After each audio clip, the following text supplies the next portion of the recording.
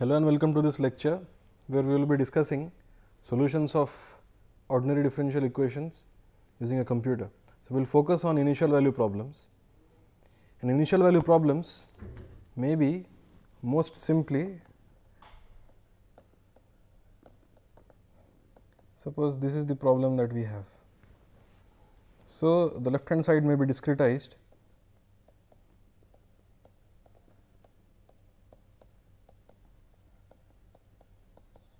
as such, yielding this should be minus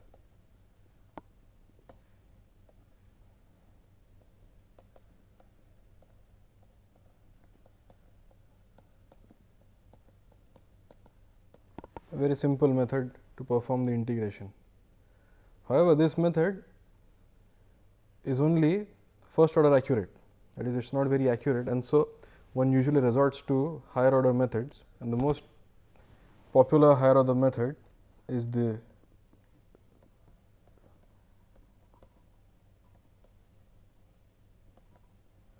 Runge Kutta methods, which are usually fourth order accurate or so on.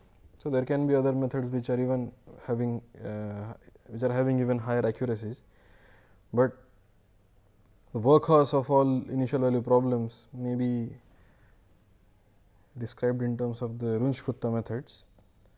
So, in this method we have the update. So, in this case, say we have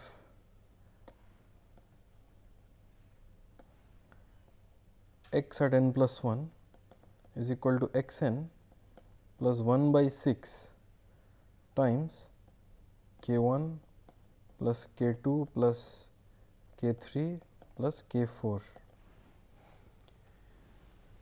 where now k 1 is equal to h times f at.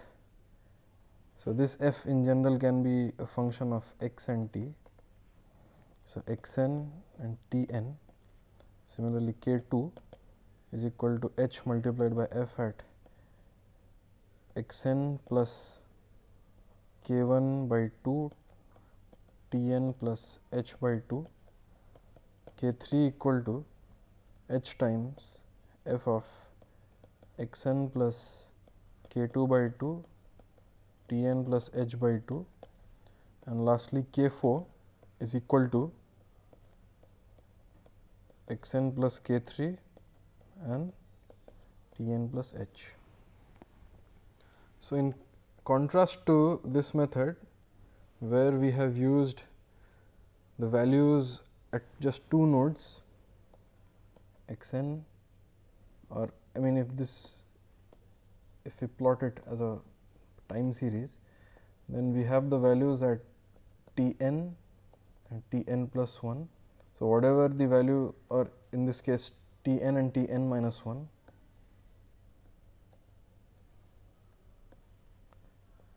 whatever the value is here is obtained solely in terms of this particular value. However, in these higher order methods, apart from having something at n and n plus 1, we also have contributions from the half step. So, this particular value, this value, this value and this value, all are sort of done in a weighted average sense. So, this is like a weighted average. So, this should be 2. So, this is like a weighted average, and one obtains what the solution is at the next time step.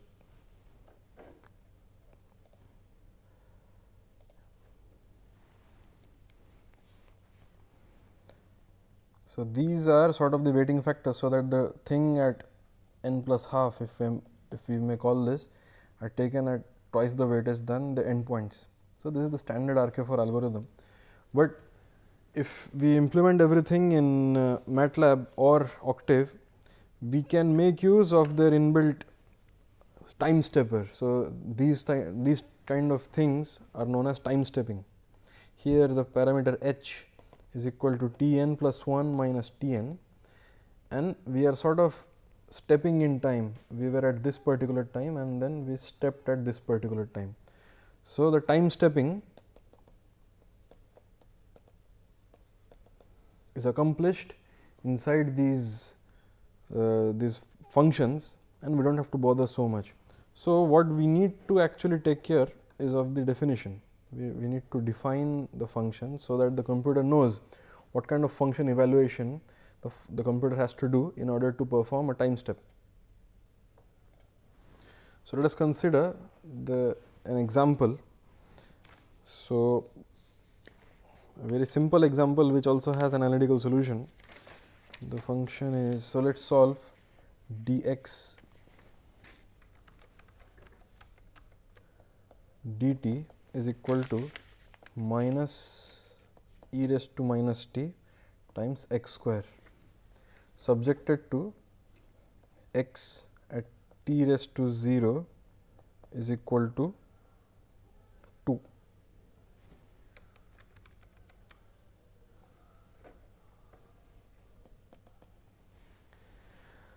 So, let us see how we can solve this analytically. So, we have dx by x square is equal to minus e raised to minus t dt,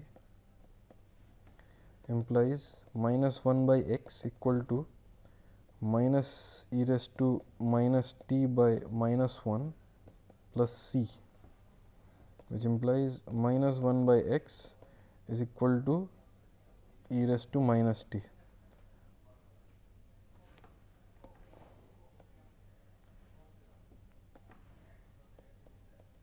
Plus c. Using the initial condition,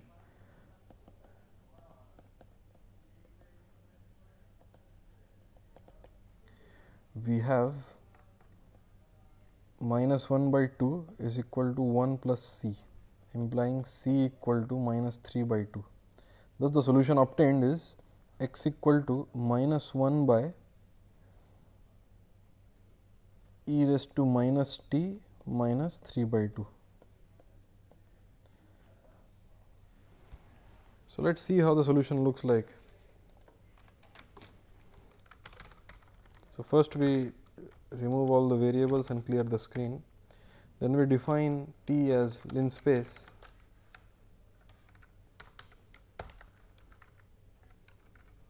(0 to maybe 5 in steps of taking 100 points, and then we define the solution x sol is equal to minus 1 by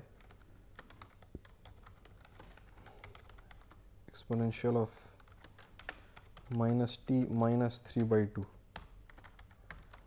Then we plot t comma x sol.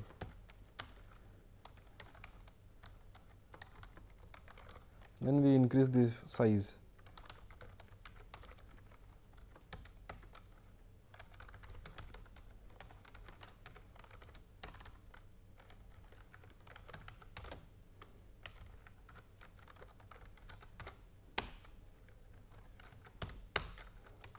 And we set the y level.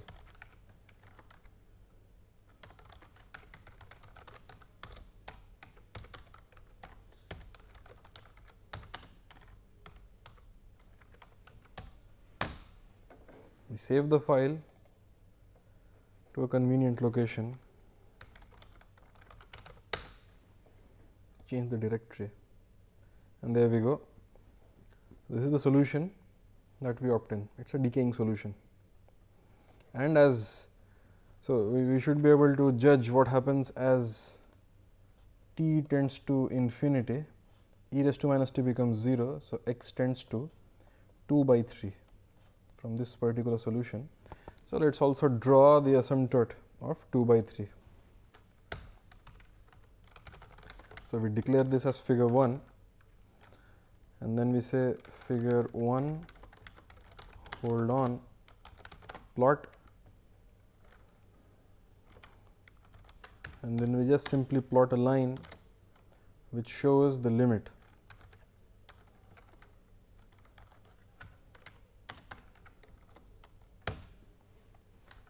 And we make it a dashed line.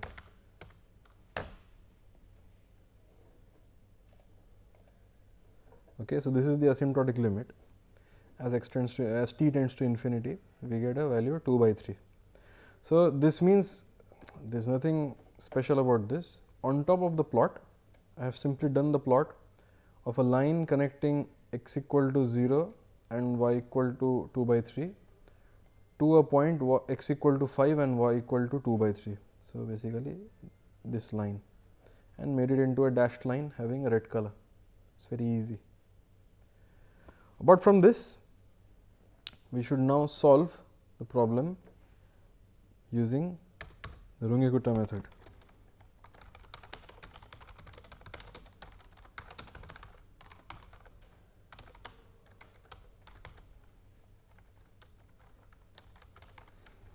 So, if someone is using MATLAB, then the name of the function is ODE 45, indicating that it is solving an ODE using the 4th order accuracy or 5th order accuracy as desired.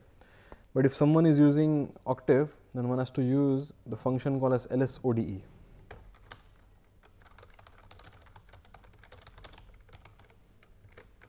Okay, and we will see what,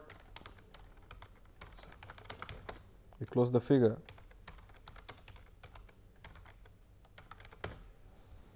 So, we can see what the function requires us to say.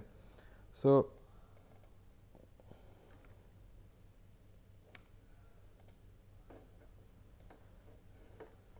LSODE is a function used to solve ODEs of the form dx dt equal to f x comma t. So, if you have a doubt regarding how, what function is the thing, where can I find more information. So, one can simply write doc comma the name of the function. So, the function outputs x, the state, and if there is a message returned from the solver, we have to give as an input the function, the initial condition, the t and the critical time. Okay. For our purpose, the critical time is not of great use. However, we can have, I mean, one can look into various kind of integration methods like Adams method. We can tell whether the Jacobian is to be used or not. We can tell the initial step size, what is the maximum order of the solution that must be used. Okay. We have to tell all these things. So, there are certain examples as well, and to have a better view, one can always look into these files, these documentation files. So, let us try to solve this. So, to solve this, one must have a separate file which will contain the information about what kind of function evaluation that the function does. So, we create a new file, we write function x dot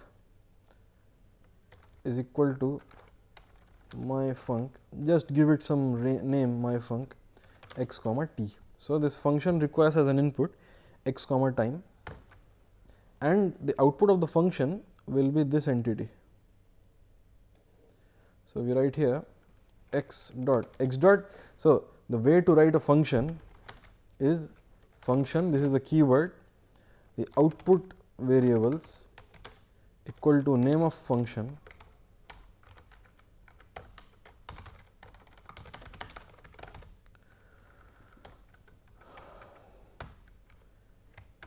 name of the function and in the brackets the input variables. Okay. And the name, the file has to be saved using this exact name. So, we cannot use any other name for this file, but we have to name the file as myfunc. Okay. If you use any other file, the other function will not, the other program will not be able to understand whether this is a function or not, and it will be confused. So, we have to use this name. So, we have to return exactly this value. So, we say this equal to minus exponential of minus t times x square. So, whatever inputs we obtain from x and t, we will do a function evaluation as this minus e raised to minus t times x square, and put whatever the output we have from this into x dot, and this x dot is then spit out from the function. Now, we must have another script to call this function.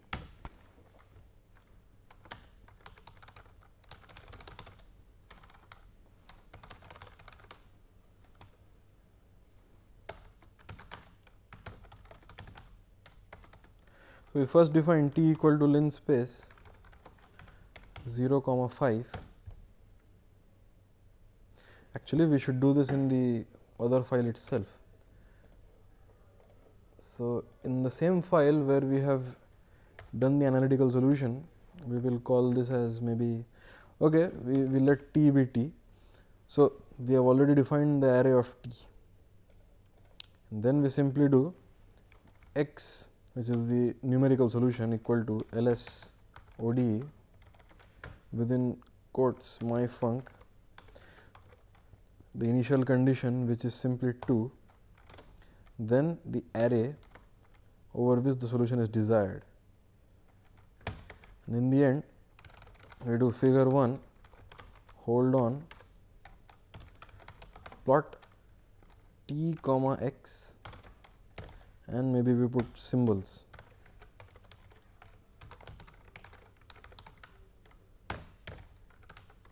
And we make it a white marker. Okay. There you go. Running the file runs almost instantaneously, and we see that the numerical solution denoted by the markers is very closely following, in fact, the solution, the exact solution, and both are giving us the asymptote. So, this is how we solve very easily rather an ordinary differential equation, an initial value problem. So, now what if? So, this is very useful if you have just maybe something of first order. If you have something higher order, then one must take an effort to split that into a system of first order differential equations. Let us see how that can be done.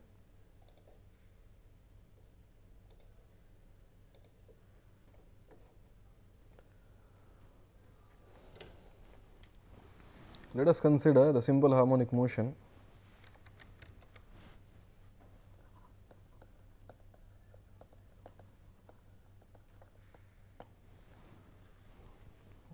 Sin x, this should be sin t.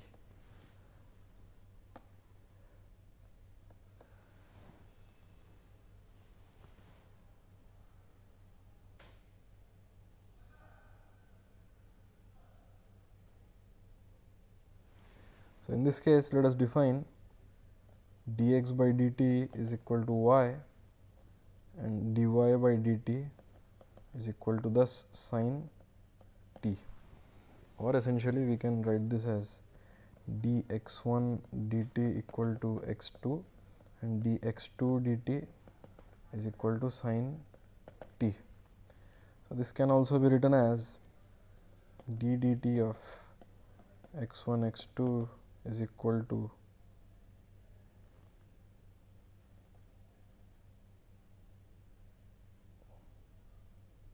so anyway, this is just a different set of differential equations which we must then solve. The video is supposed to be cut here. Okay. So, now clearly the function that we define should spit out two variables rather than just one. So, we can make use of arrays. So, let us see how this can be achieved.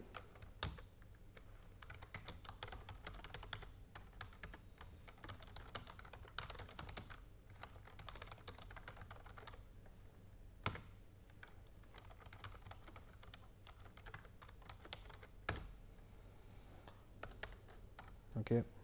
So, first let us define the function. Second order, 2 order. So, let us this is not 2 order, this should be x dot is equal to 2 order x comma t. But here it is to be understood that x and x dot are not just single scalars, but they are vectors. Rather than having just one value, they will now output two values. So, x dot 1 will be equal to x 2 and x dot 2 will be equal to sin of t.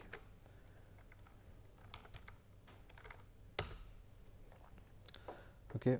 So, now when we go back here, we will then say t equal to linspace 0 to 2, comma 40 for example, and then we will write x equal to ls ODE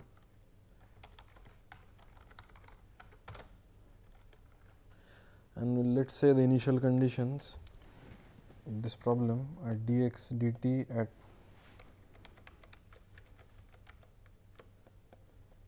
t equal to 0 is equal to 1 and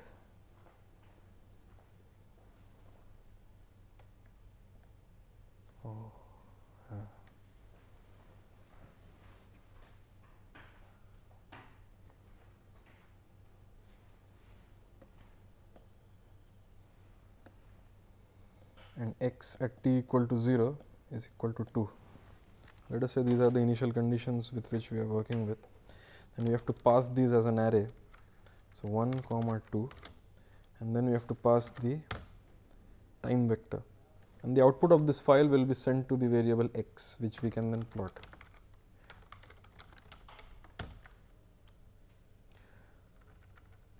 So let's first see what the output object looks like.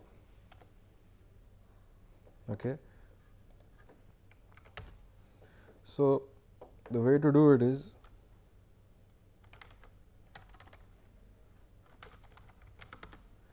so size of x is equal to 40 rows and 2 columns. So x, all rows of the first column is holding the solution x1, x, all rows of the second column is holding x2.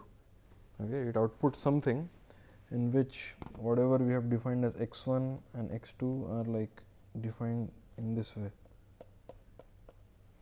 All these values are x1, all these values are x2. So the way to extract the data is to say x1 equal to x all comma 1, x2 equal to x all comma 2. So we can then plot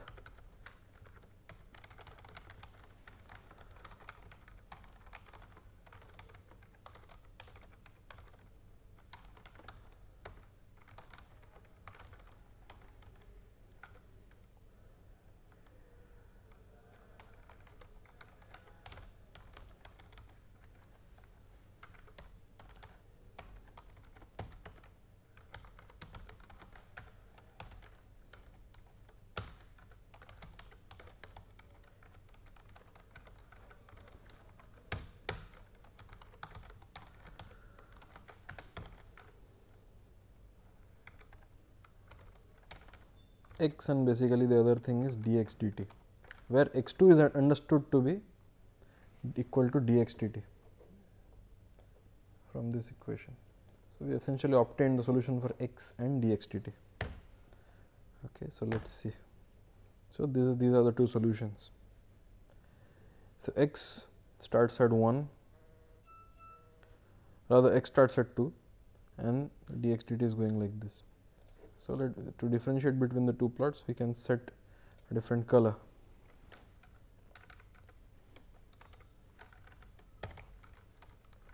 This is red and this is dotted line with blue. Okay, there you go.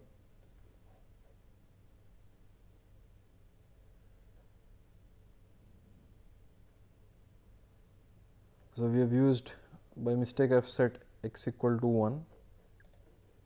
So I should have put x equal to 2, but I have put x equal to 1. But we can fix that very easily. This is a good. Okay, these are the solutions. Now we can also view the solution in a phase plane. So to view the solution in the phase space, and viewing the solution in the phase space is very important if you want to solve nonlinear differential equations, because then the phase space solution tells you about how the solution behaves near certain points, because the position and velocity are usually coupled by means of the function that we want to solve. So we do figure 2 plot x1 comma x2.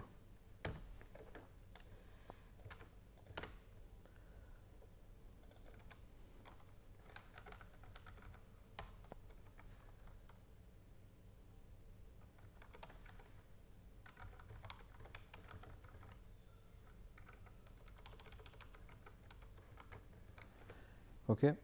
So, using this we are able to plot in the phase space the plot of position and velocity. We do not have explicit time signals, but rather we are trying to plot what the dependency of position and velocity for this particular initial condition looks like. So, it looks something like this. And so, now if we change, we do a hold on, so that by changing the various initial conditions we should be able to observe what really happens if the initial. So, for example, if say the initial velocity is decreased dx dt, if it is made less, then how does the dynamics in the phase plane look like? So, we can easily do that now by changing the initial condition.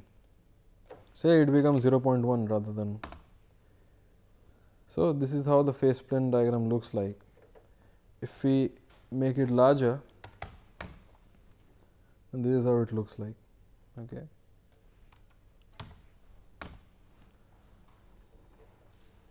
And so, by means of this we are able to judge what really happens in phase space for the plot, and we can sort of understand that in such a system whether it will behave in a more stable manner or it will diverge everywhere. These are the kind of problems. So, beyond point 2 it is not able to solve, for example. Okay, it is not able to go. So the time series truncates at this point. I mean, let us see how the actual time series looks like. Time series looks like this. In the phase plane it looks like this. So, in order to understand the entire phase space diagram by changing the initial conditions, what we can do is embed the whole thing in a double loop. So, for x naught going from maybe minus 0.1, or let us say just going from 0.1 to 1 in steps of this,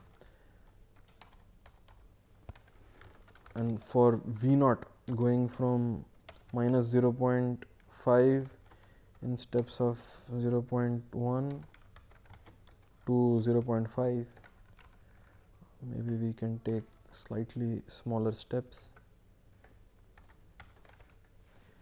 and then we keep plotting this. So, essentially we are choosing the initial conditions in a loop and then seeing how the trajectories look like in the phase space. However, we have to now replace these by x 0 and v 0. These are the two initial conditions applied to the solver, and at the end of it we do not really need the time series. So, we can comment this. Okay.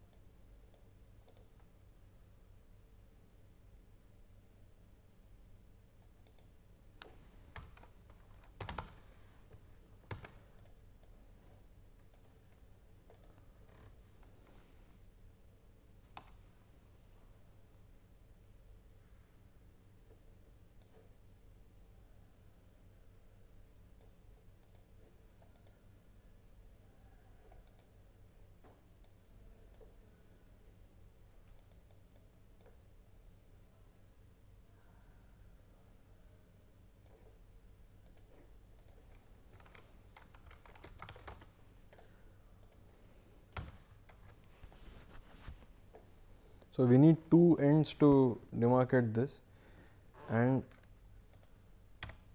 at the end of it all, it's good to indent the code. So, we need two ends and we also need to have all the labels are drawn over here. And so, with this we can now draw all the trajectories like this. So, with all the initial conditions, these are the trajectories how it will look like. So, all the trajectories are evolving towards infinity.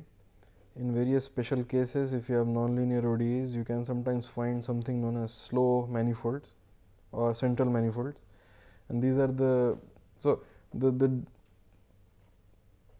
curve quickly goes from this line and settles onto this line. So, this can be identified as a sort of an asymptotic behavior of the velocity and displacement. Okay. So, anyway, so with this example, with these two examples, we are able to understand how we can solve ordinary differential equations with the help of all these tools available to us. And more importantly, because these are modular, we can rapidly make changes and understand if something is going wrong or where we need to tweak the initial conditions. And we can do a quick analysis of all the initial conditions to really understand what the system really behaves like. In the next class, we will try to do a solution of the Blasius solution, which is very common in boundary layer theory, and in that we will see how something called the shooting method can be implemented with this framework. With that, with this, so we end the class today. Thank you.